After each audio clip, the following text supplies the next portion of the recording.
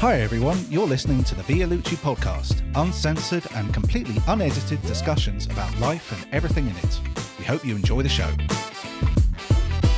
Okay, here we are. Here we are. 90, what are we? What 95. 95. With the wonderful Alex. It's Alexander. Either's fine. That's my full name, but you know, Alexander. I don't mind either way. As an Andrew, I sympathise with. Are you an Andy or an Andrew? Yeah. Well, it doesn't matter what I say. You'll call me what you decide. So if somebody said my brother's a Drew. My brother's name's Andrew, and he likes Drew. I'm not cool enough to pull off Drew. Somebody tried to make it happen. They were like, I'm going to make it so everyone calls you Drew. They were the only person it lasted about a month. You've got to be Australian for that. The English, it doesn't really work. Yeah. Or a Barrymore. Yes. Or a Barrymore. So Alex is a rising star in the Vialucci production, and he's stepped in to because Charles's stomach has finally exploded. Yeah. Charles has got a bellyache, and his mum's taking him to the hospital to see if he's all right. I'm the understudy. Yeah, finally my time to step on stage. He's been trying to push Charles up for years. Yeah, exactly. Yeah, exactly. You're like, Charles, drink this tea. Yeah, how do you think he got that stomach bug? I mean, we sort of have to walk a delicate line, I would say, because if something, God forbid, I've got to touch wood now. If something happens to Charles, we'll all be like, oh, we were being joking. Yeah, we'll have to erase the show. And now... hang on, what did he say he had? I'm just looking I don't know. Appendicitis, didn't he say? No. I mean, this is great. This is great audio content. Oh, so we got to look after Charles. Oh, it was appendicitis. I thought it was less. Yeah, I think he said he thought basically for people new to the show or people who haven't, because it hadn't been too bad lately, but certainly the early part of lockdown, he kept having to duck out, usually once before we started recording, and then maybe sometimes once a show because his stomach was on fire. He did the classic man thing of going to the hospital, but not really actually properly doing anything about it. I think one time he went and decided he couldn't be bothered to go in. And then that's it. Yeah. But now he's finally, nature has decided for him. Because I think from a burst appendicitis, you can die. You get it's not, I think it's less common now. But I think, it can be, if it's not treated, it can be fatal, absolutely. Because I think essentially, eventually your appendix will burst. And if that happens within your body, you're essentially getting the acid, or whatever it's doing all over your other organs. And it's horrific. Yeah, I can't remember the name. There's one of these rock and roll fellas who will be 60 now. He was doing an interview and he's saying I think it might have been appendicitis or burst appendicitis or something. And it was leaking stomach juices, acid, into the rest of his body. And he said the pain was going from his stomach down his leg. Then he was roll onto his side. Then he felt it moving. But it was literally the acid, which is serious acid in your stomach. It was actually destroying. And he said, I got to the hospital and he said, I was in so much pain. He said, he was saying to the doctor, just kill me. There's no, I'm buggered. Just kill me. Oh my God. But anyway, so I hope you're well, Charles. If you're listening, Charles. Well, it's a double whammy of when you're in hospital, because one, it's the sickness, and then the other is being in a hospital. That bloody environment, that sterile, just sit there and shut up. We'll get to you. There's always somebody on the floor who just can't take sitting on the chair and they have to actually get on the floor rolling around. As someone who's had stomach issues, I think there's always that fear as well that, especially when you're in the hospital and you're waiting, that they won't find it. I think you want just them to say, it's just gastro blah blah blah. Take this pill, you're fine. But I've done the multiple visits and been like, cool, my stomach hurts, and they sort of go, I guess we can scan you again. And it's just that fear of sitting there. You don't never feel like they're ever doing everything they can. And I know they are, but it's just that sort of, well, it might be this, it's probably that, so go away. You go, well, I've only come here because there's been 6 months of me not putting it off. I'm here because it needs to be solved now. It's not like I've just popped in for a check. But it's never like in Grey's Anatomy or anything where it's they're a team of doctors run in and they're we're going to investigate everything and we're going to do it. Yeah, I want it like Trump. I'm on a helicopter pulling up outside. I want and not leave until it's sorted. You're not leaving here until the pain's gone and we know what it is and you're fixed. Not just, well, it might be this. Anyway, go home and go, what do you mean? I just sat there for 7 hours no. I'm talking of being in a queue for a few hours. I was in Argos today. And I was outside Argos, which again is a double. It's like the hospital situation. I'm in Argos. That's half the problem. So I was in the queue, and it was because obviously it's just click and collect, and there's a queue of, I think there was 12 people in front of me and a few behind. And it was raining, so I'm stood there with my hoodie up. And there's people like, it's taken a while for like people to get their things, and you think, well, just give them a code and then give them the thing and go on. It shouldn't take any more than 2-3 minutes, but it was taking bloody forever. And I'm just there getting soaked, and I don't wear jackets, so I'm the only one there without a jacket on, getting soaked. Then it Sorry, just to interject, why don't you wear jackets? I don't know. I felt like on behalf of the audience. I imagine everyone went, what? I don't care about weather. Like, it's not something, I don't focus on the weather. I just put on what I want and I go out. And whatever if I got a t-shirt on, I've got a t-shirt on. I don't care about the cold. I don't care about the heat. I'm just wearing whatever I'm wearing, and I don't think about anything else. The weather is irrelevant to me. So I just go out with whatever I got on. So I was there, and there's about 12 people in front of me, and then it gets to the woman, and I'm just going to explain what she looked like.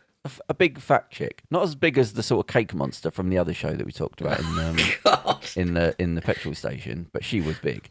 But she's huge. 3 kids with her. Right.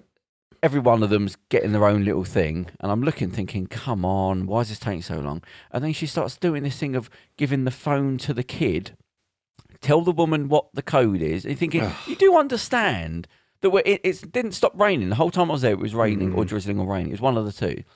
And she's going, yeah, tell the lady what you're thinking.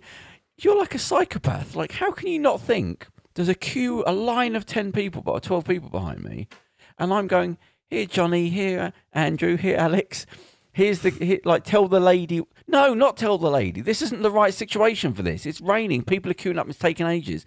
But this thing again of people with kids thinking the world revolves around them. And it's not like they don't care. It's like they're oblivious to anything else. It doesn't matter if it's raining. It doesn't matter if there's a long line of people. You've got 4 kids or 3 kids, it might have been.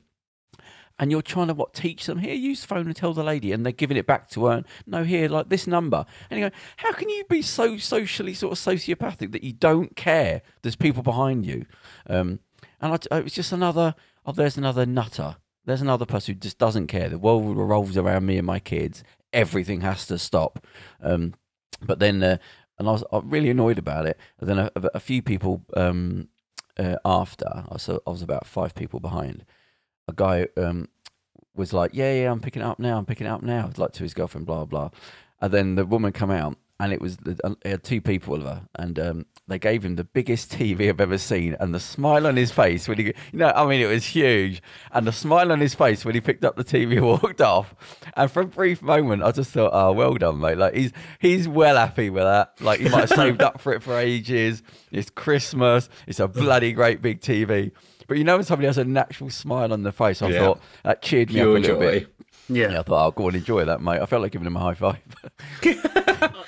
I think it's just one of those things where you you shouldn't be surprised that other people are oblivious to anyone else or anyone else's feelings or situations.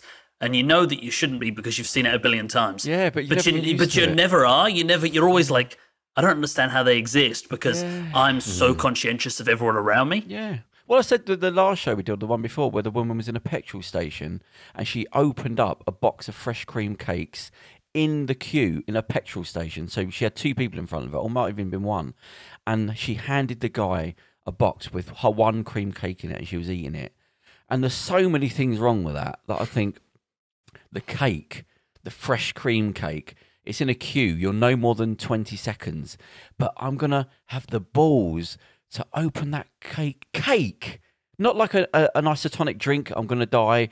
I'm in running gear. Maybe you need it. All the thing. You give them so many excuses, and then to hand the balls you've got to have to just go. Yeah, I'm desperate for a fresh cream cake in a queue of 2 people in a petrol station, and I'm going to hand you that one. That sends off the charts of like, I don't care about human beings. It is just me. I'm at home, basically. I'm acting like I'm at home. Just, I don't know. I always used to think, how much would I have to be paid to do that? Like, if you said like 30 quid, I can't do it. 50, God, I don't know if I could. I'd accept it, but I don't know if I could actually open a cake up and eat it and then go. I don't know. Times are hard. Yeah, I couldn't do it. Well, yeah, I'm at Argos. You've realised. Exactly. If I was at Harrods, it's a different matter. But I try to give people like so many benefits of the doubt, but it's just they never seem to surprise. They just don't care. Stop trying to impart rules. They do not care that you're there. What was I going to say? Talking about not caring, there was somebody on the show today, and they were saying about why Trump is just really going to throw everything and everyone under the bus to try and get away with things. He said just in New York, the New York attorney came out and said the day after so-and-so's inaugurated, they're opening 67 legal cases against Trump. She said the day after, I'm going to pop open I can't remember what she called it. She said the day after. Oh, wow. I think it's the 21st. She said January. Yeah, January I think 21st. that's right. That she strikes said, well, yeah. We're immediately opening up 67 legal cases against him. 67, mate. He's done. He's dead. He's dead. He's dead. He's gone. He can't. Let's talking about this running again. Forget that. He's going to be in Russia by then. He cannot spend the rest of his life in jail. Once his power's gone, all that legal team that he's got on tap at the White House he's got nothing. All the people are going to flock away from him. The few might straggle on in case he's got power, but he's going to be inundated with law, and he hasn't got that sort of money. Not anymore, no. No. All he's got is this weird essence of sort of power around it, but once that's gone, he's gone. Yeah, but I think he'll have people, he's so good at sort of spinning things and playing, the victim essentially, that, I take your point that obviously, because normally you think, oh, rich guy, he can just tie it up in the courts forever and ever, and it takes 10 years. But he's in debt. Remember, he's got this £400 million. He can get his Trump people to be like, oh, they're trying to take me down. The fake, the fake news media and the fake police and the fake prosecutors. Yeah, but this is all Republicans now.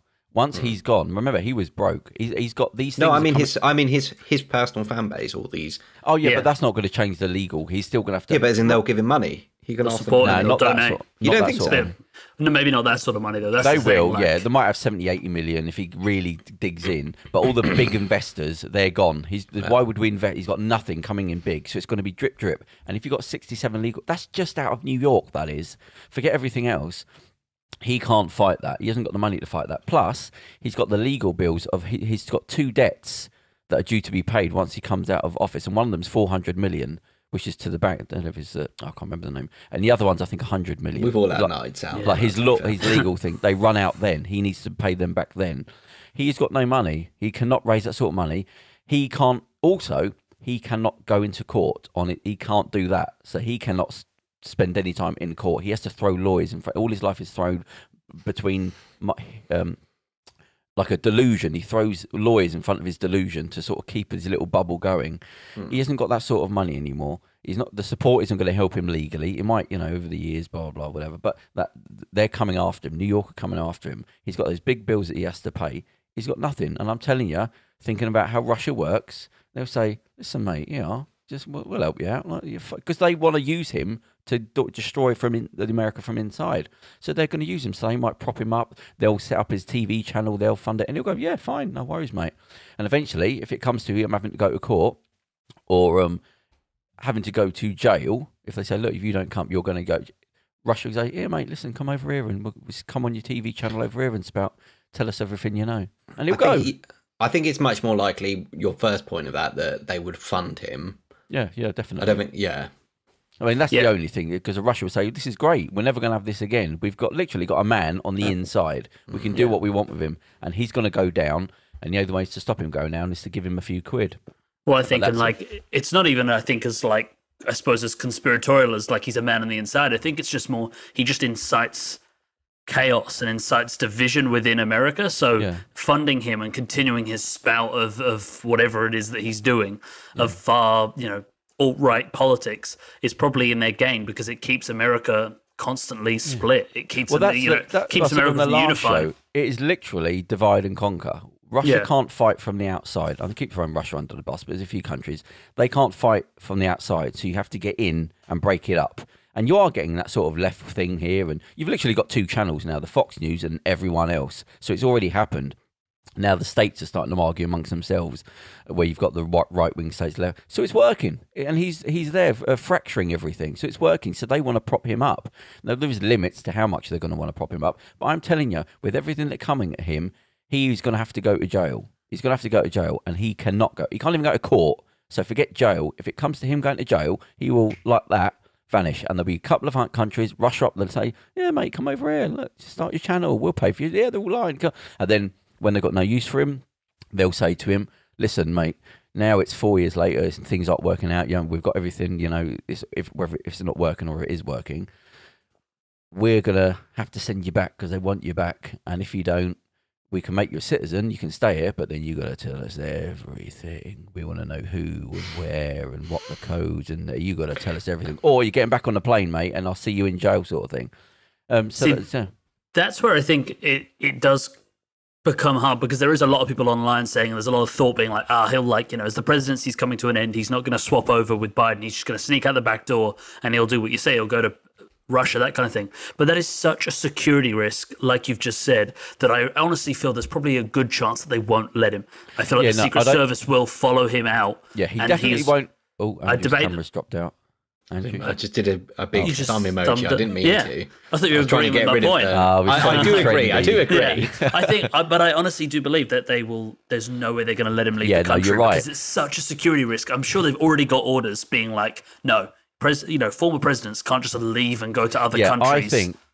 So my thing, if it was to come to that, you have to think of the Russian perspective. He's definitely not going to walk out and go to Russia. He's going to stay here. But there'll be months pass, weeks pass, and when it gets to the point where it starts to look like, listen, mate, there's nothing more we can do. That we're getting hit from every side, and you're going to have to turn up in court, and it's looking like you might spend some time in jail.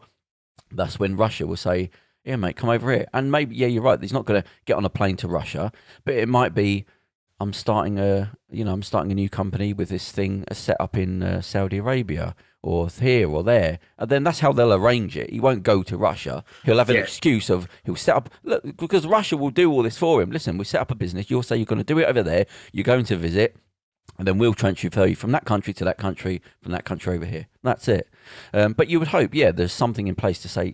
You hope there are these people going, look, outside of all the cameras and all that, we know what might happen here. So let's put that in place.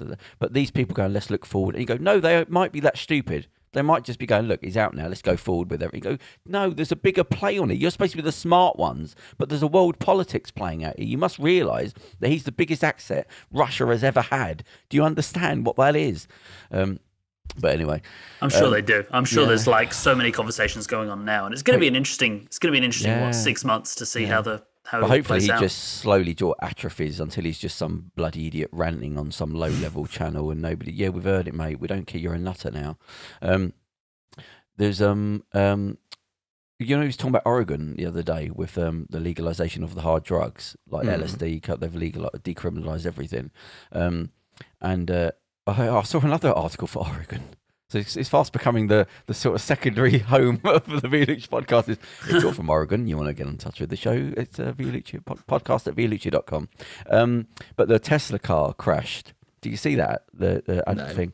So I think the battery blew up or something, but then the batteries flew out and blew up people's houses, set fire to people's houses. Andrew, can you? Because I'm just throwing random sort of images of things that I was half. So what's going to happen is that somebody's bike crashed in Glasgow. Yeah. Right, Oregon. Talk amongst yourselves. Well, talking about that, I saw in South Australia, they had they went off the. Quarantine, they dropped it, or maybe a part of it did, because there was a man who said he had coronavirus and they had to go into lockdown, and then it came out that he didn't. He lied. Well, no, it wasn't that he lied about it. It was this is where I'm from. So I'm from Adelaide. I'm from South Australia. Yeah. Oh, right. So this is essentially what happened is they hadn't had a transmission in 100 days. That it was Australia's almost but clear. Melbourne was bad. Melbourne got better. They came out of lockdown. South Australia got 6 cases in the space of a day. And it went higher and higher, and everyone was freaking out. They went back into a 6-day national lockdown within 24 hours. None of that shit. Amount of people just with that. Oh yeah, none of that shit here where they're like, on Friday of next week we're going to go into lockdown. They were like, lockdown starts tomorrow. Gyms closed. Hospitality was still open but capped to 100. Right. It was it wasn't as harsh as we have it right now, but they put a lot of stuff in. And it wasn't that it turned out he lied. It's that it turned out that this guy had COVID, and he'd said he just bought a pizza from this place. But it turns out he worked there and had done 4 shifts. Oh. So what they thought was a random community transmission. Right. So as in oh my God, someone met someone they didn't know and it transferred. It turned out all the people that had it they all just worked at the pizza shop Oh, together. it's just from the one place. Oh, yeah, okay. or it was like, like they traced it a lot better, so we were able to, when we found that out, they could come out of lockdown after 3 days rather than 6 because they But just thought from that amount of people, they've kept everything that low, have they? Was it higher? Yeah. Was it higher at any point? Like, was it once in the thousands? Yeah, no, it was like, I think Australia, I don't know, I think South Australia at one point had like 50 at max, maybe. It might even be 20. We had like such low numbers. Right. Can I just say, there's some buzzing. Is everybody hearing a little bit of buzzing every now and again? There is a bit, yeah. I'm not sure. I don't know who. I don't know what it maybe a is. little bit. Everyone just wiggle the wire or something. But so if you're hearing that, I don't think that's something that can be cleaned up in post. So if you're hearing that, we apologise for the this thing. Andrew, have you looked it up? I have. Have you got the details? I do have the details. So it is Oregon, USA. This was a few days ago. A gentleman named Dylan, maybe he's playing fast and loose with it. Dylan Milotta was driving his Tesla, apparently over 100 miles per hour, crashed into a couple of trees, which he knocked down, and also sheared a utility pole and smashed into a telephone junction box. I'm not sure what that is. I'm assuming but anyway. It's like the scene out of Wolf of Wall Street. It gets worse. Yeah. He so he hit something and then went 300 feet or 100 meters, sorry. Yeah, he was doing 100 miles an hour, wasn't he? Yeah, 161 kilometers for our kilometry friends. He fled the car. I mean, I'm looking at the pictures. It's absolutely wrecked. But he somehow got out unscathed. However, bits were hurled off into the air. Battery cells broke through one house window and landed on the owner's lap. They also went into another home, flying through the window, smashing through the window, I should say, landing on a bed which caught fire. And listen to this is mad. One of the wheels came, I'm reading here from motor1.com. One of the wheels came clean off the car and slammed into pipes supplying a local apartment building with water. On. The pipes were ruptured, and this apparently resulted in severe flooding that damaged some ground floor rooms. He didn't put out the fire. No, he flooded the house that was on fire. But the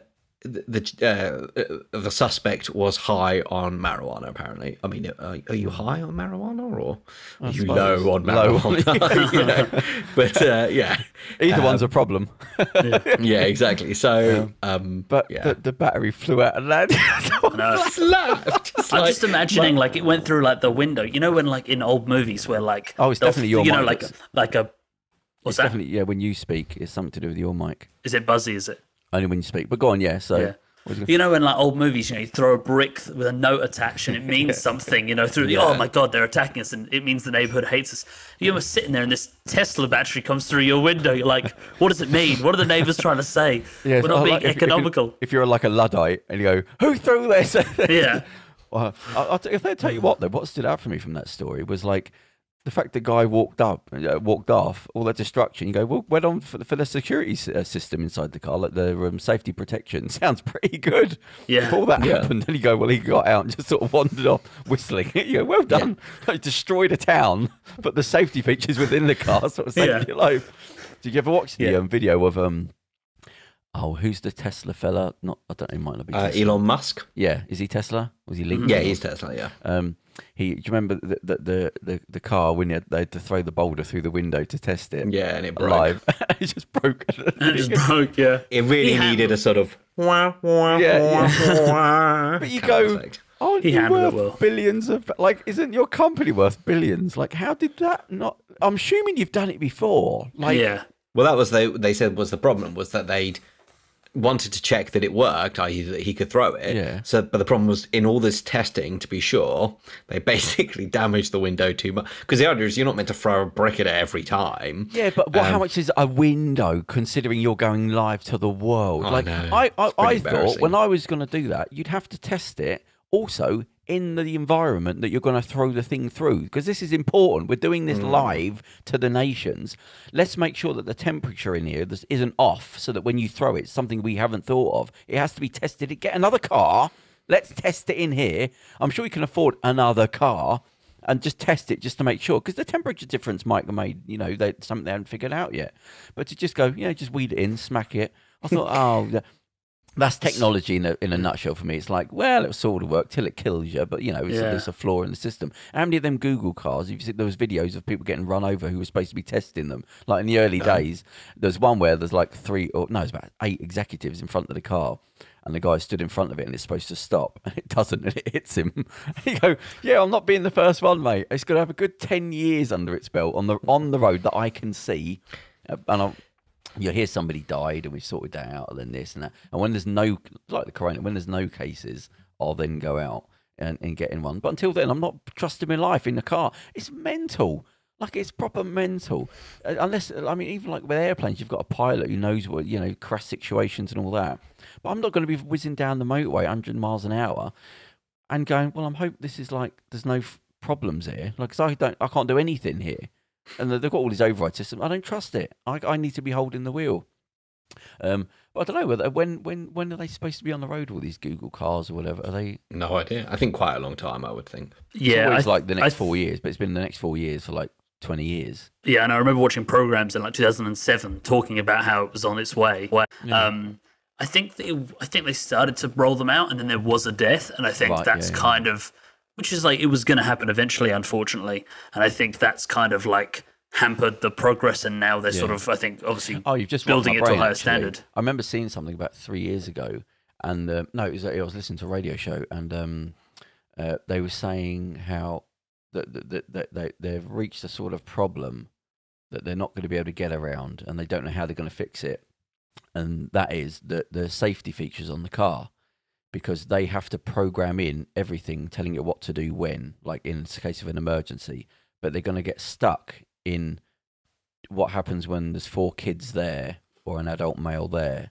Where do I where does the car direct? Do you know what I mean? If you're flying down the motorway when you see a lamppost, don't hit the lamppost. Okay, but what if there's 6 people on the other side? Do you know, that has to be programmed in. It doesn't know what to do. It's the trolley problem, isn't it?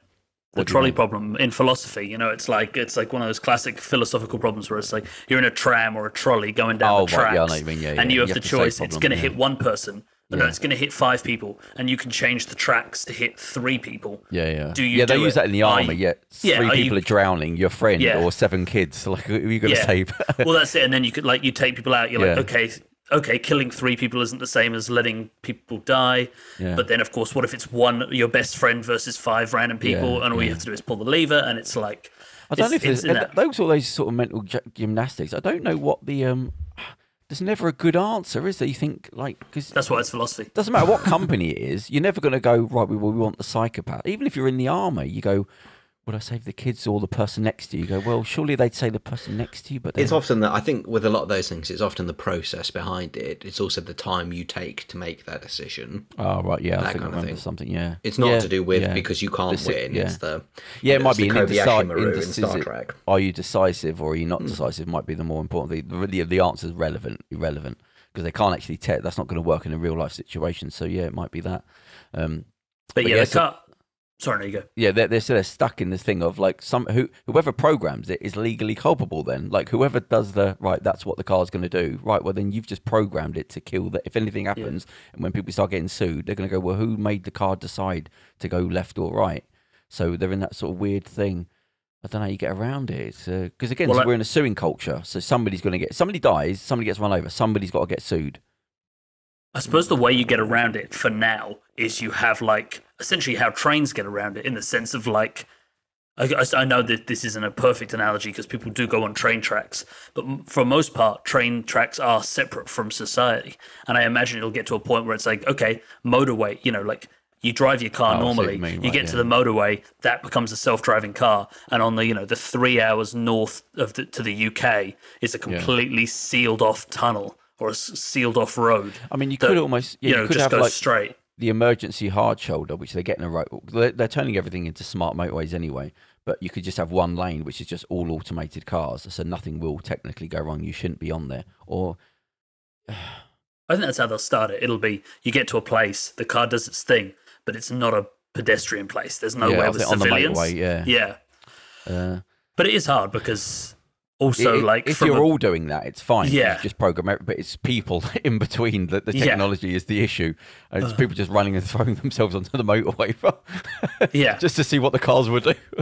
And it's that self-preservation, like you said. Like I'd love to trust the computer to do it, but it's like you said. Like if you're in real life, if you're about to hit a lamppost, you'd swerve even if you're going to hit someone else. Unfortunately, that's just how humans are built. Yeah. But do you trust the computer that's going to decide, no, there's two of them and only one of you in the car, so let's just slam you into the lamppost. The windscreen goes down.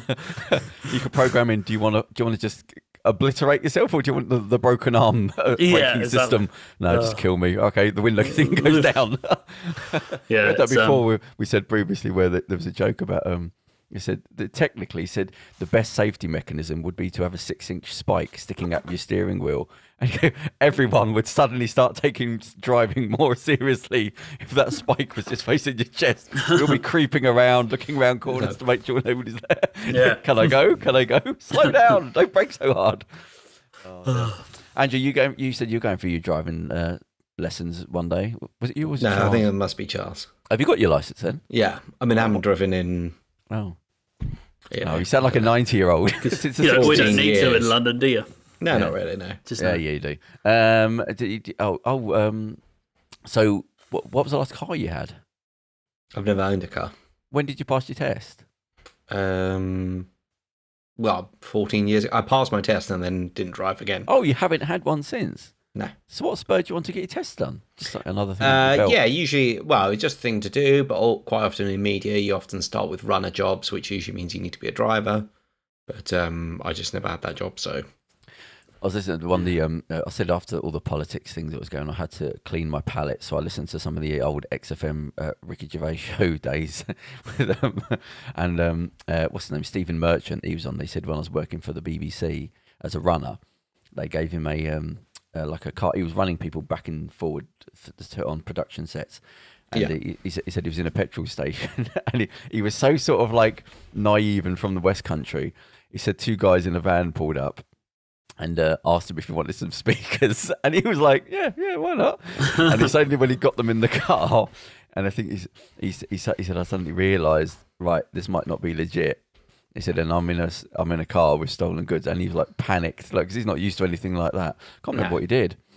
Did he just dump them on the side of the street? I can't remember. I can't remember now. But yeah, it was just so nice. He said at the time, especially when you're from the West Country, what's that you're waving around? I'm just like explaining why I keep ducking out of shot because I need to. My laptop isn't plugged in, so bear with.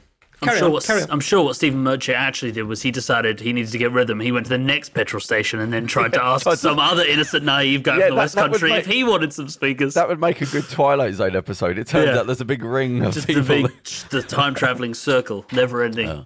It is funny. I keep bringing this up, but it makes my heart warm when I listen to some of their shows that are going out live. They weren't podcast days. This is pre-podcast, where they're just taking it so sort of laissez-faire. Like they're constantly having a go at Ricky Gervais for just like not talking. Just open your mouth when you're speaking. Doing a competition, and they haven't actually got a competition prize sorted out, so they're sort of rummaging in tests to go, right, there's something here. What about those gloves outside? And you go, God, like this is actually going out broadcast. Yeah. You let people hear this? Yeah. Well, I said on the podcast previously while I was listening to it, it was funny to hear. There's one bit where Carl says, "Wait, what was that noise?" And he goes, "Oh, hang on." And Ricky starts laughing. He says, "Because I've actually got my feet up on the desk." He said, "Some money just fell out of my pocket and hit the floor." He was just not taking it seriously. He turns up once. He's half drunk. And Steve Merchant just gets really pissed off because he's sort of he stops talking halfway through the sentence like his head, and he's going like, and Steve Merchant's always trying to have a sort of broadcasting career, and he's just Ricky Gervais just not taking it seriously whatsoever. But yeah, as I said on the last show, it's good to hear people have got it worse than yourself. Yeah. Do you listen to any Australian channels like podcasting? Natalie here, like that you used to or not? No, not. What do you listen to?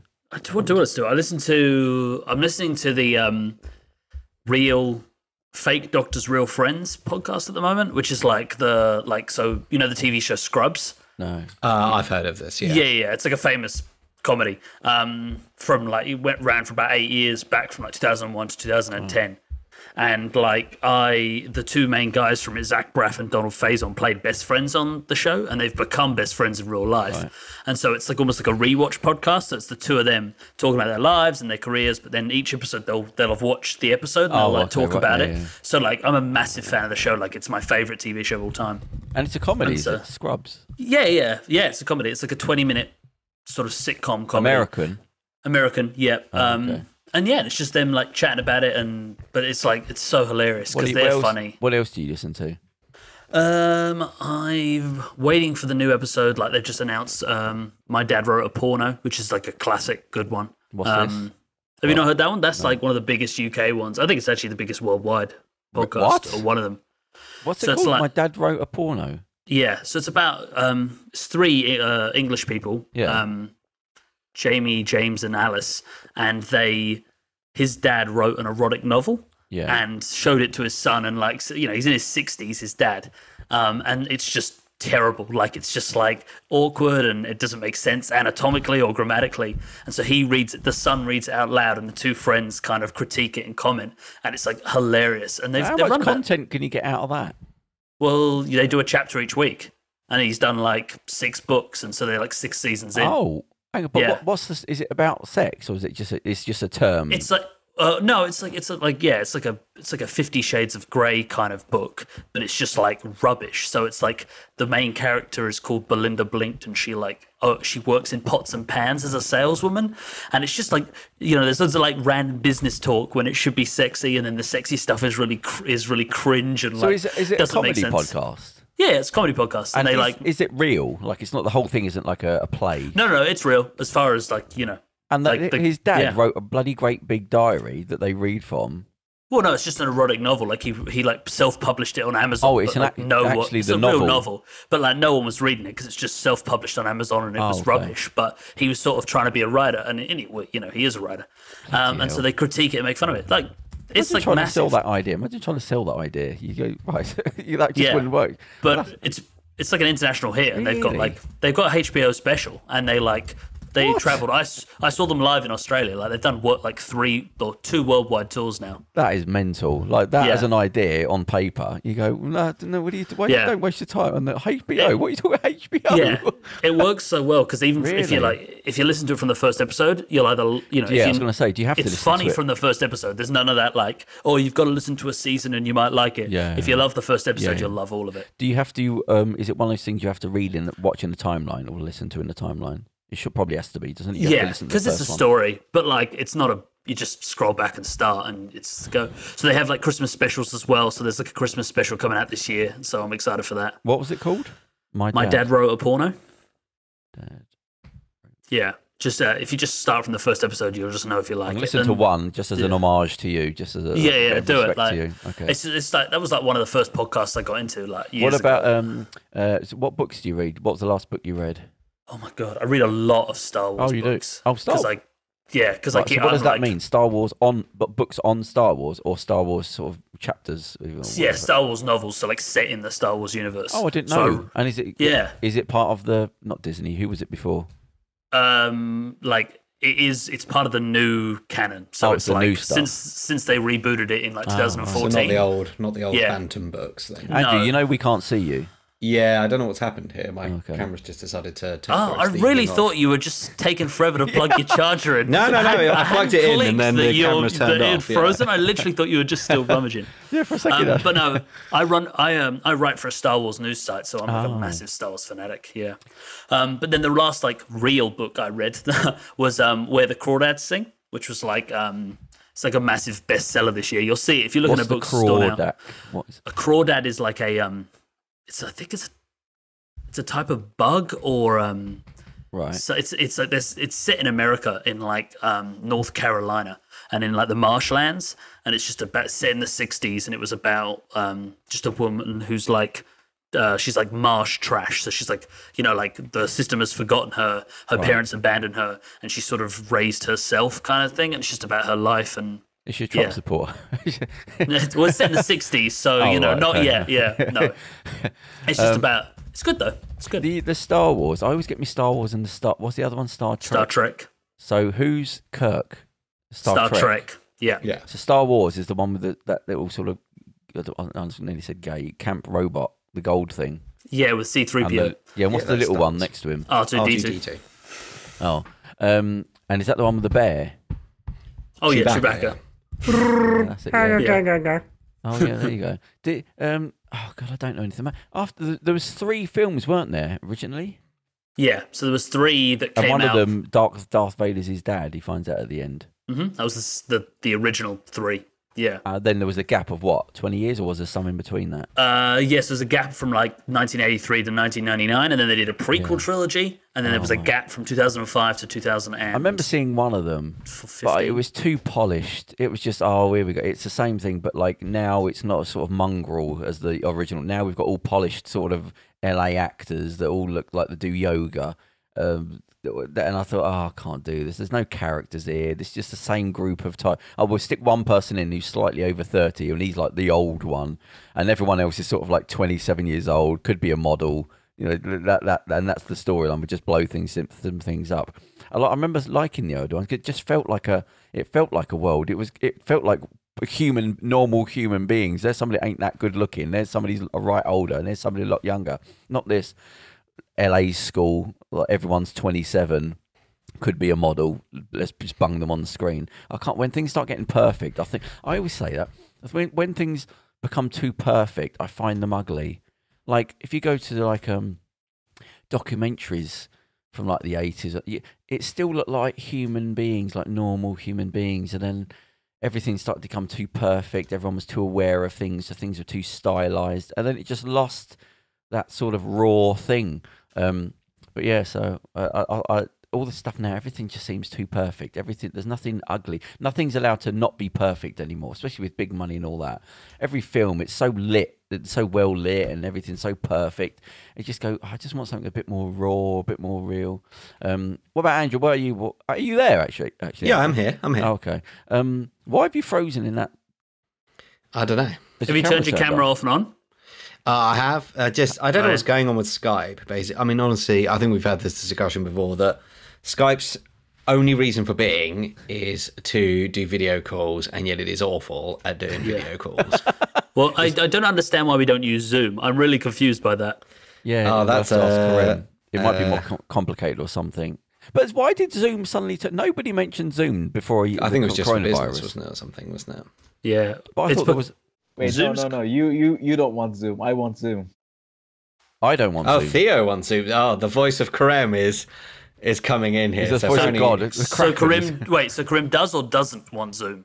Kerem wants Zoom. I do want Zoom. You do want Zoom. It was too complicated. That's why I was confused by Skype. Is Zoom easier then? Yeah. I think I just had Skype on here already. I think I sort of just went, don't rock the boat. I don't want to learn anything. That's what's happened. Like, I think the reason Zoom has gone so big is because Zoom has just been so user friendly, whereas Skype should have been the market leader, because it used to be back in 2007, and then Microsoft bought it out, and it kind of just has slowly deteriorated. Right, it doesn't keep it up on it. All right, well, the next show we do online will be on Zoom. How about that? Fair enough. Give it a go. Yeah, give us 2 weeks. Andrew, what's the last book you've read? I'm currently reading Dickens? the Great Dune trilogy. Oh, That's what does Dune. that mean? You've heard of the book Dune? No. Okay. That's a great episode, everyone. This is going to be a long explanation. I've heard of it, so... Yeah, so Dune is a book by Frank Herbert, the first in his series of Dune novels set in the future, pre-Star Wars. I can't remember what it was from. It was the 60s, I think. It's often seen, for what Lord of the Rings did in terms of creating essentially the modern fantasy genre. Dune is seen as doing the same for sci-fi, and modern sci-fi. Dune? So Dune is the nickname of a planet, a desert planet called Arrakis. The plot is very dense, Theo. I don't know if we have time for this, but it's a very famous, apparently, but maybe not. Is it like a Star Warsy thing? Yeah, sort of. Yeah, there are elements that you go, that seems very. I mean, the fact that it's a desert planet, you have a boy with special powers. It's a lot denser, though. Yeah, like there's a massively lot so, more political, a lot more going on. It was considered to some extent like unmakeable as a movie. Like it was one of those movies that was like, there's so much happening that you could never make a good movie out of it. Did they make a movie out of it? They made one back in like the 90s that's considered like kind of camp, but like funny. I think it might like, even be older than that, isn't it? Yeah, with maybe. David Lynch. David Lynch, yeah. And it's supposed to be like good, but not in any way faithful. But there's a new one coming out. It was due out this year, but it's been pushed back to next year. 2-parter. It's by an amazing director, and it's going to be. I'm excited for it. Oh right, so they just released a new trailer. And do you think you could watch that without knowing what it is? Oh yeah, that's the point. It's an adaptation of the book. Who were the directors? Do you know? So David Lynch did the 90. It was 90. I just did a quick Google. It was 1984. This is Denis Villeneuve, who directed Blade Runner 2049, Arrival. Did you see Arrival? Yeah. Such a good movie. Rings a bell. Not It's the where one with the Jodie Foster. No. It's similar idea to Contact, but it's where aliens arrive and we have to Is learn. that the how one to looks communicate. like spirals. Yeah. They write spirals. Like Yeah. Rorschach tests. That were Yes. aliens were Rorschach tests. Yeah. That's Jeremy Arrival. Renner and Amy Adams. Yeah. I don't remember what happened at the end, but I remember being disappointed. Yeah. Just don't introduce kids into once that, because I know I don't want to hear about the problem with your kid, or you had a bad parent, or your dad died. I just do the bloody film. I can't stand when they interject it with some weird thing. There was another film I watched a while ago, and as soon as the kids turned up, I thought, forget it. The kids aren't going to die. The woman protecting the kids, she's not going to die. There's a guy there. He'll sacrifice himself. And it played out as I thought. So anytime kids turn up in a film, forget it, because I know it's too safe now. Nothing bad's going to happen. I'm not saying one thing, bad things There's happen no to kids. way, like, I don't want to spoil it for people listening. There's no way you thought it was too predictable with what happened in Arrival regarding kids. I can't even remember. I just remember I can remember the thing. My child was dying. I thought, all right, we've got to go through this now. But then it was the ending. I remember thinking that wasn't the great payoff. I can't remember what happened at the end. All right, should we do a spoiler warning then? Should we do a spoiler warning for Arrival? No, I'll tell you what. After the 5 years, you don't deserve that. There's a legal line where after 5 years, fair. forget it. You've seen it though, Andrew? Yeah, I have seen it. Yeah. Okay. So 5, 4, 3, 2, 1. That's your spoiler warning. Boom. Go, Alex. So the ending, and correct me, both of you, if you remember, because it has been a couple of years. Essentially, because it was like closing the loop, essentially. So she essentially, because she was able to read their language, and it turned out the aliens had come from the future. She then was seeing things in the future, and she saw that her child dies. And you thought, because you'd seen her really sad at the movies and at the start of the movie, and you'd sort of seen flash forwards and back, you thought it happened in the past. Yeah. But it actually turns out it was about to happen. So she gets together with Jeremy Renner, and they have a child. But she's known from the very, very start, because she had those, because she saw into the future. Yeah. She knew her child would die young from cancer. Oh, did I miss that? And she still decided to have, so Jeremy Renner's character, the final scene of the movie is him asking her if she wants to have a baby, and she says yes. But before that, she knows, and the reason how did they figure out the future thing? I must have missed that. She starts, because that's their language, because the aliens are from the future. As she starts to be able to read it, she starts having more visions, because she's like learning their language, and their language is like time based. I didn't miss that. Yeah, and so that's how she's able to prevent like the nuclear war with the Chinese, because she can see the future, where the Chinese general tells her his number, so she and his wife's final words. Yeah. So she calls him, tells him. Right. And so Jeremy Renner leaves her because she tells him that she knew the child would get like leukemia or whatever it was, and he leaves because he thought that was really selfish, to know that their child would die and still decide to have a child. Right. Yeah. Yeah. Okay, it's a bit more deep than I thought. I think this often happens with me in films. Now you just explained it to me. Yeah. I watched the Chinese film everyone kept going on about, Poseidon or something. It's based in a house. It won the Oscar. I think it won the Oscar. Parasite. Parasite. That was built. What did you think of that? I quite enjoyed it. Yeah. I thought it was amazing. Kept going about this amazing twist, and I thought, well, it wasn't amazing. I wouldn't say there was a twist. It wasn't worth film. the subtitles. It wasn't worth all the effort to get to the end. Not for me, at least. See, I thought it was a very, very well done film. I really liked it. I don't mind subtitles. I sometimes I find it quite engaging. And I thought it was a beautiful film and amazing. And it felt good to watch. Oh, I don't. Ho? Bong Joon-ho, I think. Bong Yeah. Joon-ho. Sorry, you go on, No, Andrew. yeah, it No, felt, I was agreeing It with you. did. It did feel like a well put together film, Yeah. even though I didn't know why. But it's just, I think people built it up too much. Our film guy John, he kept going on about it. Well, I kept telling him to go on about it. So by the time it came to me watching, I was expecting some big twist. But I'm No, from I the don't think world it's of billed watching. as a twist. I No, don't is think it it's billed not? as a kind of twist film. No. Oh, I heard don't it think was. so. Yeah. Yeah. But yeah, I've spent years watching Twilight Zone, mate. So a twist has to be a twist. It has to be a very childish. There you go. There's the twist. The music has to play, and it has to be Yeah. like. Yeah, I need the. It's a cookbook. I need that sort of like that. I'm at that level. How comes that show hasn't come back? What was it called? What's the two of them? Outer Limits and Twilight Outer Zone? Limits and Twilight Zone. They're yeah. great. They're great half-hour shows. Twilight Zone came back last year or year before. Yeah, it's Jordan Peele. has Jordan brought it Peele back, did yeah. one, yeah. Who's Jordan Peele? Like Key and Peele, the comedy duo. Yeah. He did that film Get Out and Us. Oh, I didn't see that. Trying to remember what else he's did. Us? No, I haven't seen any of them. Get Out. Was that the one with the black kid? Get Out, something like that. Get Out. Yeah. Yeah, I mean, again, we don't want to do this. The spoiler. Okay, spoiler. 5, 4, 3, 2, 1. With Get Out, it's that this young woman, she basically has relationships with black men to kind of lure them, where she brings them to meet her parents.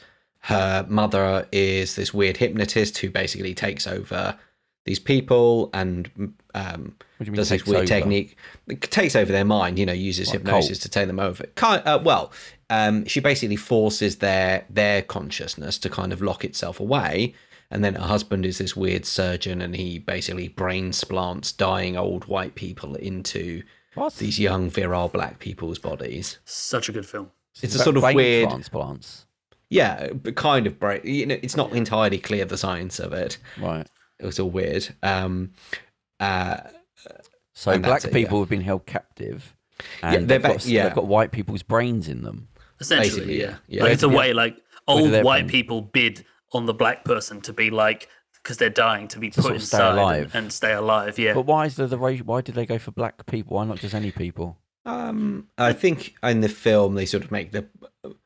I can't remember actually why they. Surely that'd be I think stuff it's of that. racism and things. It is a racism thing. I think it's probably also a commentary on subjugation of black people in history, Right. Yeah. throughout history. But I also think in the film, I think they maybe bill it as being like, because black people essentially are quite fit, and it being just like a they Yeah, but then you've got the fact that you're black in a racist country. I mean, But they sort of all live in this kind of very cloistered community. commune. So yeah, so everyone. So even though it doesn't look like it's just like a small town. Yeah. So I suppose the idea is the price is you don't get to leave, but everyone is so the housekeeper is actually their grandmother or something. It's that. Yeah. What was the film? Oh, M. Night Shyamalan, whatever his name is. Yeah. The one where they're actually living in the olden times, but it's not. the village. The Yeah. village. I like that, and everyone slagged it off. It's quite a fun Yeah. little ending. I've never isn't seen it? that movie. I just knew the twist. Oh. So you didn't get the spoiler 5, 4, 3, 2, 1 anywhere. Yeah, no, Somewhere. but I'd already. Yeah, it's not. But I like that. That was a good idea. But what happened to him? What's he been doing? He was He's knocking carried him on. out. Yeah. No, Yeah, what's the last film he did? Glass. Did Glass, yeah. Yeah. That was last year. Oh or yeah, year that was before, I think. No, Yeah. that was a few years ago. No, I saw think that. It was 2018. Split. Oh, Christ, what? Night. What was the one with 3 of them at their end are in prison? Yeah, that's Glass. That's Glass. But surely Glass. that wasn't the last film he did. That was a while ago. What year was that, right. Andrew? That was 2019. Oh, right. it was Split just- was 2017. Oh. I mean, the longest gap is sort of 3 years, and that was after the last end. That was the gap between I think I must the have last Airbender and After Earth. I saw that in the cinema. Well, what was the one where the world attacks the people? Oh, The Oh, Happening. I mean, That's that was just 2008. laughable. I mean, People Yeah, always that's laugh at pretty that. what happened there? Like, was he trying to do something that I missed, or like, it was just a bad film? It was Dunno. awful. He sort of had a bit of a weird career because he was sort of massive with Signs and with Sixth Sense, and then Oh, he sort come of on, everything he did was a bit like rubbish, and now his sort of last few films have been quite good. What's he up to now? Does it say anything? 'Cause I like him as a director. He's a film called Old in post-production, according to Wikipedia. And what's that about? Does it say? No. Does it say twist anywhere? Well, I'm sure That's what I'm looking for. Sure, it's, People sort of expect a twist, don't they? Yeah. Yeah. He's the Twistmeister. The twist. He's a The twist. Twistmeister General. Yeah. So what's happening with cinema then? Like what's going on? They're not making films. They are making films. The cinemas aren't open, are they? No, of course not. No, yeah. They're sort of making, I don't know, some stuff's getting pushed back, some stuff's not. Wonder Woman 2 announced today, I think the director announced that like they've decided, because they've pushed it back about 5 times now, and they've decided, nope, it's going to open in cinemas in December, and where you can see it, and if you can't, in America at least, it's going to HBO Max and you can stream it, which I was I was disappointed by, because I love the cinema. So Especially I hate that sort of film. That's a cinema film. That's a not cinema film, and it sucks that that's what's happening. Is more and more of these that the studios are pushing these things back, but eventually it's just not. It's not good for money to keep pushing them back. So then they just put them on streaming services. But I thought that their director for the Joker, he's good. I liked him. Is it the Joker? The last Joker film? Todd Phillips. Todd Phillips. Yeah, I listened to an interview with him. I think it was on. He's speaking to Michael Moore, something like that. But he was explaining the film, especially how hard it was to get the. He said basically because what did he do that he had billions invested? There was 3 films. Hangover. Hangover, yeah. Yeah. He said, trust me, being in Hollywood, he said if it wasn't for those 3 films that I just made, there was no way in hell I would have got that made. Couldn't try and explain it to people. He said it's only because I had all that investment with them, like that they said, okay, remake this thing with no special effects, call it the Joker, and just have this low budget film. They said if it weren't for that, the film would never have got made. But it's really interesting to listen to the interview, if anyone can listen to the interviews with him and Michael Moore. When he explains the film and the meanings behind it and what it all represents, I thought it was really interesting. Who was the guy that played him, the Joker? Joaquin Phoenix. Yeah. I don't usually like him, but he was good in that film. Can't remember what happened at the end now. What happened at the end? He shot Robert De Niro, didn't he? Do you just fall asleep at the end of every film? I'm busy, mate. As soon as the film ends, I'm off. I'm doing something else. Yeah, but you still witnessed it. Nah, memory is for me looking forward. I don't have memory. I only have future visions. Right. If it's gone, it's gone. There's no need. Again, spoiler alert, 5, 4, 3, 2, 1. So he kills Robert De Niro. At the same time, this incites a sort of wider riot. This got almost like a Joker movement, we might call it.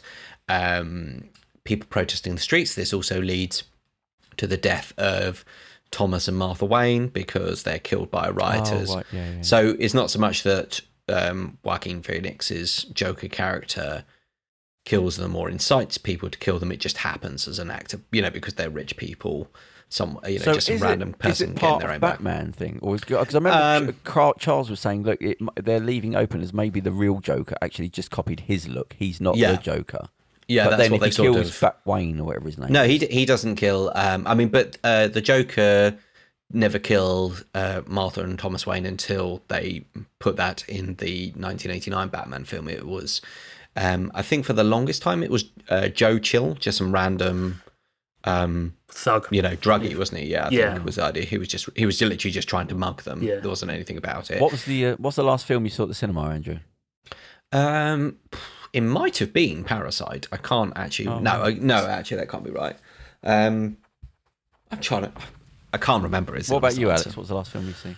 I actually got to see Tenet a few weeks ago, just before we went back into lockdown. I was lucky enough. Tenet, the new Christopher Nolan film, like the really, really big release. Or Tenor? Tenet, Tenet. What does that mean? Is that a computer or something? No, it's not a real word. It's a word for the thing. Oh, okay. I can't remember what it means. It's like the process of time going backwards and forwards. I think something like that. Okay. Because it's a palindrome, isn't it? Yeah, exactly. Oh, yeah. I was trying to think of that the other day. I was funny to say that. I was in the car the other day and I thought, I can't think of what another palindrome is. I know there's a few words. What's another one? What do you mean? Examples of palindromes? Yeah. I can't think. My brain. See, now that you tested me, I can't remember, but I'll Google some. Oh yeah, Hannah, that works. Go on. There's going to be loads in there. Because there's things to do. It can be phrases as well. So civic, kayak, level, noon, race car, radar, rotator, rotor, sagas, solos, stats, tenet, and wow. And Oh, some wow. examples. It's just close. Wow. I'll remember Oh, the you'll wow like one. this one. A multiple word palindromes. My Palindrome. Go on. My gym. Yeah. You'll Was like that that it? one. There's top spot. Top. Hang on. Top spot. Spot. Yeah, as in spot. Top spot. on. Top position within SP. within the charts. You've got How no can spot be a palindrome backwards? That's Top top. spot. spot. Oh, literally. I see what you mean. Right. Yeah. So no lemon, no melon is one.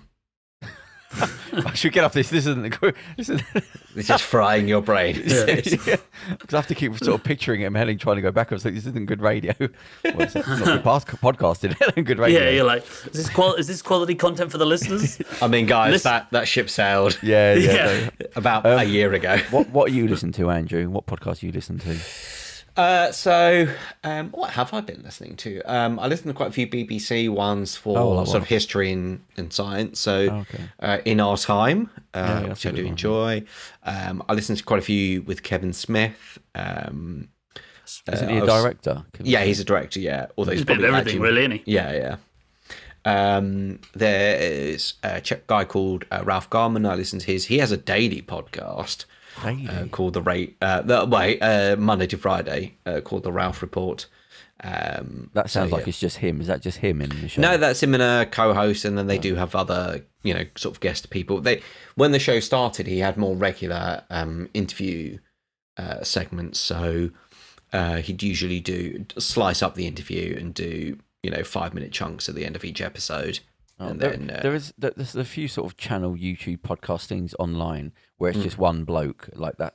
It just seems very ugly to me when it's just one bloke staring into the camera saying his opinion. That's something that's just like egotistical. Or he started alone. Ralph started his podcast alone, and he very quickly realised, he was like, I can't do this alone. I haven't got anyone to talk to. I feel like I'm talking. The energy's all wrong. Yeah, I feel like I'm just talking into the wind. You should soon realise I can't do this all the time. This isn't right. This is me just talk. Like there's got to be there has to be a level of narcissism in there that I actually like just listening to the sound of my own voice. To keep that up as like that's your business model is me talking into a camera. There's got to be a lack of self-awareness there that says, look, I'm just going to keep talking into a camera. I suppose it depends what your content is. Like if you've got a story or you've got something you need to get out, that's different. If you're doing like a narrative but that's what podcast, I mean, though. Even though that shouldn't last. I could have a very important topic I want to talk out, or 2 or 3 or whatever, but to have that all the time, you go, no, there has to be a level of narcissism. You've got to enjoy hearing yourself there.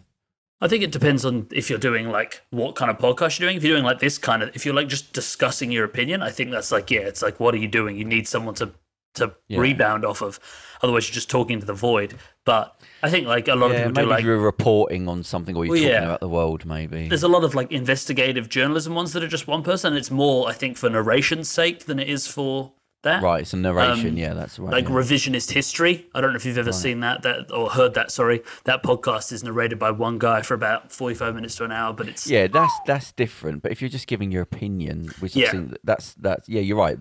If you're narrating something, that's completely different because you're explaining something else. But just to say, hey, here's me, listen to me talk about stuff. Yeah, that seems odd. That seems really odd, and it's probably not mentally healthy either. Like, surely you need somebody to sort of tap you into shape. That's part of being a human being. To have, if your business model is me talking into a camera, something's got to happen to your brain there, or it's already happened for you to be able to do that. You end up like that guy on what's the 2020? Is it 2020? Was that the end of the film 2020? No, what was the film 20 with all the meteorites and the end of the world 2012. 2012. 2012. This just feels like the end of the world. Yes. Who's the guy that played the fella in Cheers that's in it? The young fella. But he's not young now. Woody Harrelson? Woody Harrelson, yeah. He's got that radio show in his shack. He's just shacking.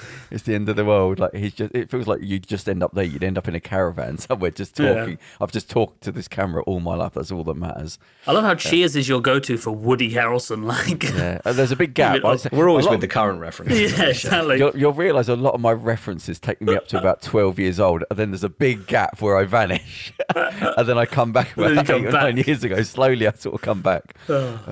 Anyway, so there you go. That's the show. That's the episode. What did you say, Andrew? 95. 95. That's episode 95. I told you, remember, I don't even go back an hour. So that's episode 95. So, Alex, how did you feel? Was it a nice little show there? It was lots of fun. Thank you for having me. Have you done your own podcast before? I know you've done stuff with podcasting. Yeah, I've done like a movie news podcast, which I currently do at the moment with some other guys who I write with. Oh, you actually what's it do called? it? What's it called? We'll give it a shout out. Yeah. It's the Movie News Network podcast. It's on Spotify and all the places you can find podcasts. I thought you were just a writer for that. No, I do everything. You host on it? Yeah, host on it, present on it as well. So you have a website as well? Sorry, Theo. You have a website as well? We'll shout that out as well. Yeah, so it's movienewsnet.com. So we're like it's a news site, but we're the podcast of that news site, if that makes sense. Okay, yeah, that makes sense. Yeah, that does, yeah. Movienews.net. That's a good point, actually. I'm trying to... You've come to the right place, Alex. Let me just check my own. I was right. It's movienewsnet.com. Okay. Is that I'm sure I must have listened to it. Was it there's a guy from America or something you speak to? Yeah, they're both Americans. Oh, they're both Americans. And who's the third person then? A writer, another American. Right. Yeah, I remember when we first spoke and you were telling me about a writer for the podcast. I'm thinking, that sounds like too much work. What do you mean a writer for the podcast? Yeah. Well, we have we write out because we have a script and we talk about news, what news has been out. Oh, okay. Yeah, that's not for me. It's bad enough just getting the camera on. That's my hard work. No, you have like a proper, I know this sounds like a basic kind of thing, but, so many people go, oh, yeah, we got a website, and you go like, oh, yeah, I'll go check it out. And you look at it and you're like, fucking hell, this is... Yeah, you're like, this is barely a website. Yeah, just like... So, have you got you're on your computer, can you go to the website? What is it called? Maybe I'm looking at it. I'm like, this is a proper legit. I'm like, this is a proper legit. Tell us something. Website. What is it saying? Give us some. So here we go. We've got top stories here. We've got new Deadpool film hires Molyneux sisters as writers. Is that movie expected to be rated R? He dresses up as Spider-Man or something. Is that film? Well, it kind of has a red. I like this background as well. Sorry, again, we're just talking about something that people can't see. I can't even screen share my Skype or shit the bed. But here we go. For example, updated Wonder Woman 1984 to have simultaneous release on HBO Max and in theaters. Is HBO Max like a paid subscription on Sky or something? It's HBO's paid thing. It's only the new films, do you? It's always a year-old films, isn't it? No, they're doing... Sorry, go ahead. No, sorry, you go. No, you go. I think we were both about to say the same thing about the Snyder cut of Justice League. Yeah, and just the fact that it's only in America, so it's it's bogus to us, really, isn't it? I was trying to find out that the release of the Godfather thing's been re-released, and I wanted to find out. Number 3, isn't it? He's done a recut of it. Coppola is. This is. I thought that it was all 3 put together. I thought that was what. He's done. Because there was a version. John, in fact, talked to us about it, didn't he? John, that was our film critic, John Higgins. Yeah, it's two different things. Yeah. There was a TV version of after the release of Godfather, The Godfather, and The Godfather Part 2. It's not called Godfather 1, but they were released quite close together. I think 2 years apart, something like that, and. They released a version. I can't remember what it's called. It's something like the Godfather Saga or whatever. And it was, I think, played over, the course of a work, 5 days. Just these two films cut together, slight alternate takes. Some scenes cut out, some scenes added in that were cut from the theatrical releases of both. But that's never been made available. I think you can just basically get it on bootlegs. Right. But now they've done the third. Just the third one's been really edited. Yeah. So the much maligned, unfairly, I think, Godfather 3. It's a good film. It's not as good as if they'd slapped another name on it and just said this is a gangster film, I think people would have been much kinder to it. But they're after long rumours. He has cut together essentially a director's, a much more substantive director's cut. What was who was the chick in there? Wasn't she like the kid? The chick. She was his daughter. Yeah, Sofia Coppola. Yeah. Oh, that's Sofia. See, I didn't like her, and I didn't know that, and I didn't like her in the film. I think there was to me. I don't. It's not as bad as people. And I think there's a naivety in her performance that is kind of what the role is. Calls for. I just didn't like her. I did not like her on camera. There's something about her. I've only actually seen the first Godfather movie. It's just one of those ones that I watched it years ago and I just haven't bothered to watch the sequels, and I really should. Oh, they're bad- great. You could. bad I form. went back and watched them again about 3 years ago, and I thought, oh, these are really good films, man. Yeah. Like they never let you down. They never let you down. The third one I watched once, and I tried to watch it the second time. I thought, oh, this is so boring. Like it just feels like it's not a standalone film. You're just tying off ends here. Like I want to watch it and then watch a good film, not just this drip effect of just get to the end bit. Is that them done? There's no Godfather 4. No, I wouldn't have thought. I mean, well, You never know. Who knows? Yeah, exactly. I mean, at the end of spoiler alert again for a film that because that No, came out in you're the not having that. 90s. You're not having that, 5 yeah. or Yeah, 51. you can The spoil it. Godfather Part 3. Michael Corleone dies. I mean, he dies an old man. It takes place quite a bit. It does this weird flash forward to him then being an old man alone, and he drops out of his chair and dies. Oh. Entirely possible you could make a film setting the end of Between that, you know, the main narrative and then that sudden flash forward. Because it's not that the film doesn't end in a massacre. His daughter's killed.